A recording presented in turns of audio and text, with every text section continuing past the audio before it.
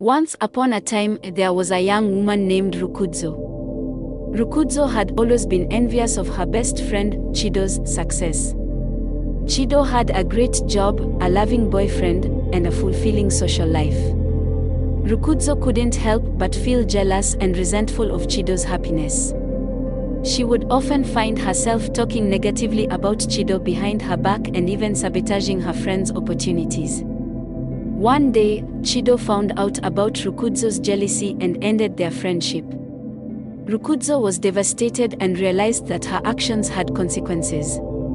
She lost not only her best friend but also the support and love that came with their friendship.